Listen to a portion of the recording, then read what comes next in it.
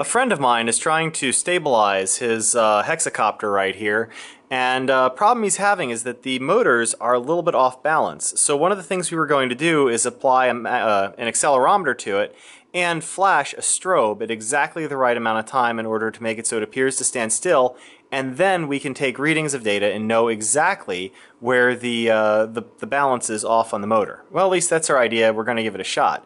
But in the meantime, we found this pretty neat thing. We can actually, by just flashing this light on for approximately 1/250th of a second, we can get this really neat rolling shutter thing going. So at certain points, the light may look off, and certain other points it may look on. And what we're seeing is the rolling shutter effect with my camera here. So all the lighting that would ordinarily happen from this light is shown as also rolling. So this sort of strange effect of the light kind of rolling along my hand here is just completely an artifact of the flashing light that's right here. Made to appear on and off to you, but it's flashing it just over, or I guess just under, 1/30th of a second. Oh, over? Something like that. Just under. Yep, well, I thought this was pretty neat.